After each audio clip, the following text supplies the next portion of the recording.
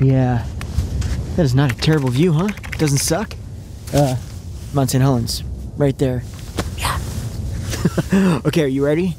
Welcome to a brand new episode of Hair Mistakes That Age You Faster. If you're new to the series, this is where I take subscribers' photos that they have submitted and I break down potential concerns or mistakes that could be being made with their hair right now, and more importantly, how to address those mistakes so that they can get a more youthful appearance.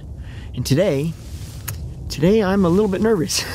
Today I am tackling a concern or a potential mistake that I have mentioned before, and when I did, you'd have thought I was clubbing baby puppies, so wish me luck. Oh, and if you're new to me, my name is Justin Hickox. I've been doing hair for #long time, since 1995. All that does is makes me feel old. But I like to come on here and share hair tips, and I tend to do it from, well, outside. I take you on adventures while I teach about hair because, to be honest, I just get bored filming videos in the salon. I'd rather see cool stuff, pretty views. Like that. Yeah, that's how I roll. So, with that said, let's dive in and meet today's model. Sound like a plan? Okay. So, as in every one of these videos, before we dive in, I have to say, just remember that these are real human beings. They are subscribers from this channel that have submitted their photos for this exact purpose. With that said, you guys have been amazing about being super supportive and kind and respectful in the comment section, but let's keep that up because, yeah, that's just good human. Okay, now, let's meet Michelle. Folks, this is Michelle. Michelle, thank you so much for being a part of this whole thing. I always appreciate seeing people put themselves up to this kind of scrutiny, I guess. I always feel a little bit awkward about doing these videos, but you guys like them and I think they're fun. So yes, Michelle, thank you. Now, before I show you any of these mistakes, I want you just to look at a photo of Michelle's face. Before you see her hair or how it has effect on her at all, what do you notice? Maybe it's her cheekbones, or maybe it's her eyes, or her jaw structure. Comment below and let me know. Okay, now here's her hair with her hair down. This is going to be the first mistake that I see, which is if you look at the front, there is no layering around the front at all. Now the concern with that is that it has a tendency to elongate the face, but that's not the bigger concern, it's that it brings the face down. And that brings us kind of to our second mistake, which piggybacks off that a little bit, and this is the bigger concern that I'm hopefully not going to get slaughtered in the comments for, but I think this is going to be a very good visual reference for this. If you notice the back and the sides, there is no layering at all. It is essentially one length. I don't know if she's been growing out this shape for a long time and previously it did have some sort of layering or what's going on, but right now when we look at it, it's essentially one length. I've said in the past that one length long hair can be a bit of a mistake, and people got very worked up about that because they thought that I was saying you can't have long hair. Not true at all. I'm also not saying that long hair is a bad thing. What I'm pointing out here, and I think you'll be able to see that here, is that when your hair is one length and long, it's simply not doing anything for her. Remember how I had you look at her face shape and say, what is drawn out? What are you seeing in here? This shape and having it one length doesn't allow for any movement or texture or any volume in areas that can accentuate that cheek structure or bring out her eyes. Does that make sense? Okay, and that brings me on to number 3. And mistake number 3 kind of piggybacks off of all of those, and that is the length in general. I feel like I'm opening myself up there again. Okay, calm down. The length of her hair is just long enough to where even if we did layer it reasonably heavy at this point, layers are determined by length. And all that means is the longer your hair is, the longer the length of the layers internally or in the back have to be to balance with that. You don't want layers that are super short or it's going to be overlayered. We talked about that in actually the last episode. So with that said, if we were to layer her hair at this particular length, those layers, even though they're shorter than the length, they're still long hair. And that would mean that it could potentially be very heavy and therefore not get volume again in the areas that we want to get volume to accentuate the aspects of the face shape that we want to accentuate. Now, before we even move to a new location, I'm going to show you some shapes or some ideas that I like, and more importantly, why I like them.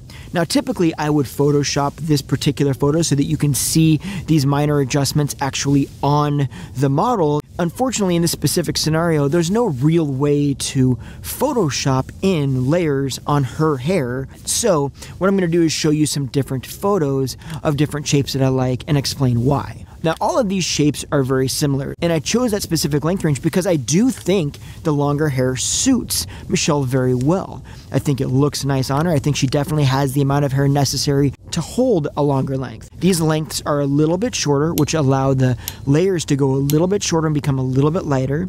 I do like the idea of a wave on her because I think it's going to soften things up a lot, and I do like the movement that these layers give. Now, bangs are also an option. It may be a little difficult in her specific scenario to do a really strong bang simply because of her hairline. If you look right here, you'll see that her hair has a pretty strong growth pattern, and that may make it a little bit more of a struggle on a day-to-day to style bangs.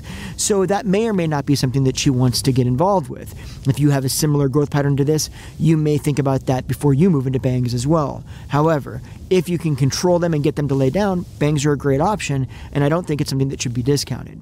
I also like the face framing layers on them. I do recognize that if your hair is longer, the likelihood is high that you're probably pulling your hair back rather often, especially when it happens to be more one length than layered. It's usually because they want to make sure they can get it all back into one ponytail. Now, yes, if you pull these shapes back, it's going to be harder to get them into one ponytail because, well, they're all layered. So your potential to have pieces fall out, especially if you have something shorter like a bang, it's going to happen. However, one bobby pin on both sides right there, and more often than not, you can tuck the rest behind your ears, bobby pin those pieces back, and they'll stay out of your face when necessary. But the payoff you get, in my opinion, is much higher because when you do wear your hair down and style it, it's going to have a lot more movement, a lot more shape, and really bring out the features that you notice in her face and make them pop. Okay, so we're going to move locations here, but moving forward, I'm going to walk through the curveballs. Yes, I think you're going to be interested in this one. So let's dive into that. Okay, so before we dive into this part of the whole equation, I do want to just take a very quick second. I never do this. Two things. First of all, if you're getting value out of this video, do me a massive favor, hit that subscribe button. You don't want to miss out every Tuesday when I bring out a brand new video. And make sure you hit the notification bell because that way you'll actually get notified when I bring out a brand new video. And lastly, I have never told anybody to do this, but I do have an Instagram page. Okay, now, with that said, let's throw some curveballs. The reason that I love this particular shape on her, speaking specifically of the cut, is I believe that the length is still long enough that she would feel comfortable. It's shorter than where she's at, but that length coming up, like we talked about before, allows the layering, like you're seeing in this particular photo, the ability to be short enough that it creates shape in areas to help accentuate things about her face shape that we want to accentuate. I also like the wave and the movement that this shape has. Let me break down this other aspect of this curveball, which is the color. I don't even know if color is on the table in this particular circumstance. Again, I have no backstory to Michelle's specific situation. It is going to be inherently much more maintenance than not doing color. But with that said, I kind of started walking through a process because if you noticed in this photo, there's some blonde at the ends. And I really liked the way that that actually played with her skin tone, and I thought it really brightened her up. But if you also notice, her natural color looks to be quite a bit darker. So first, I actually went quite a bit lighter with the color, and that turned out like this. And I thought, that's a little too much for me, I feel like. Whereas she could potentially wear it, it just seemed to start washing her face out a little bit, and I thought it was just overall lacking some of the dimension I would have liked. So then I moved over to this, where we actually toned that color down a bit, but still left some of those light pieces and some of that dimension in there to really kind of add a little bit more texture and life to the overall shape. But then I started thinking, you know what? She's got beautiful eyes. And one thing that I know has a tendency to make eyes really stand out is darker hair if you can wear darker hair. So I thought, man, I bet if we went darker, it'd really make those eyes even pop more. So I did this. And then I found myself kind of on the fence. There's a part of me that likes this depth. There's definitely a part of me that actually thinks it adds a lot of richness to her skin tone. I'm still on the fence whether or not I like it better than this though. I think I'm in the middle. I don't really know which way to go. I think I'm leaning more towards this than the overall dark. Maybe even a little bit more depth around her skin tone. But again, all of this is much more maintenance. So like I said, I don't even know if it's on the table, but I am very curious to hear what your thoughts are on whether or not you would go with these colors. Ignore the maintenance and just think about how it affects her skin tone. What do you think? Would you go light? Would you go really dark? Or would you go somewhere in between? I think I lean somewhere in between. But you know, like I say, curious to hear your ideas, so comment below, let me know. Otherwise, hey, thanks for hanging out, and you have a fantastic week. We will see you next week with a brand new installment of Hair Mistakes That Age You Faster, Subscriber Edition. I'm going to hang out here and enjoy some of these birds, because that's how I roll. I think. I don't know.